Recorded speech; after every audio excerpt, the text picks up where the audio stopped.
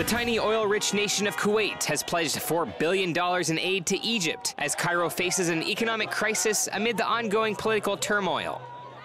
The $4 billion pledge comes on top of $8 billion in grants, loans, and fuel aid from Saudi Arabia and the United Arab Emirates. Egypt's economy has virtually nosedived since the fall of Hosni Mubarak in 2011.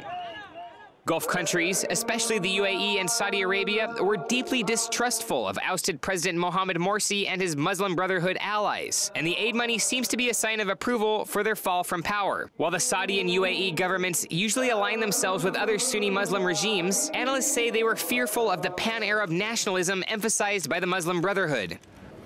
The financial sector seems to also be responding positively to Morsi's ouster, with the Egyptian stock market rallying in the days since the military declared an end to his presidency. The market again rose on the news of aid money from the Gulf states.